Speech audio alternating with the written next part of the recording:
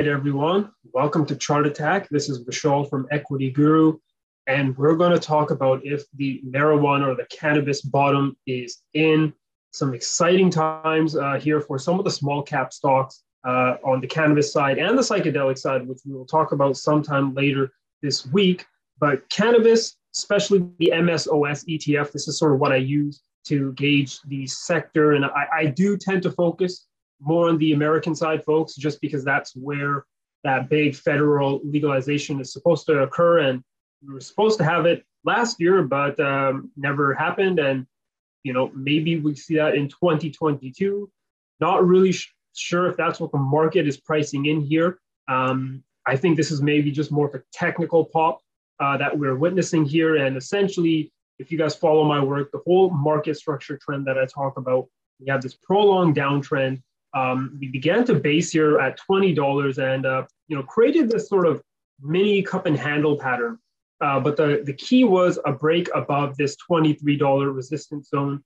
And so far, folks, it's looking good. We've even broken above a trend line here. And what I am hoping to see is a bit of a pullback before we make a higher low and continue higher. And basically, it's a new uptrend, a trend reversal in the cannabis sector. And I got to tell you right now, this, even though, we have given up half the gains here, we still have a green candle for the day, which is holding up well, given, at the time of recording and everything else in the market is falling. So I think structurally and technically, there is a nice breakout here that traders will be watching.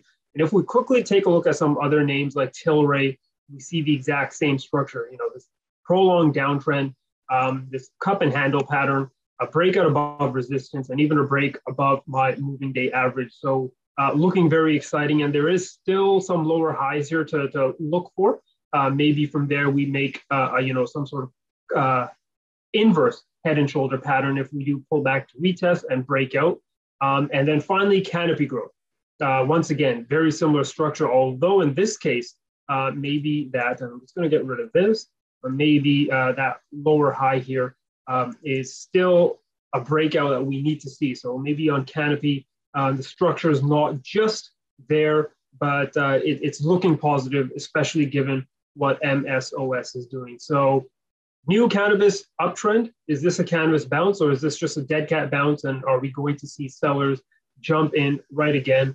I'm just going to watch to see if we can remain above 23 here on MSOS. And if that's the case, then I think a lot of you pot stock investors are going to be in for a good few months or hopefully a good 2022. That's it for me, folks. If you guys are bullish MSOS or cannabis and the pot stocks in general, let me know in the comments below what you're looking at and why you're positive cannabis. Or maybe you think I'm completely wrong. Maybe you think cannabis is still dead and we're going to make lower highs and lower lows.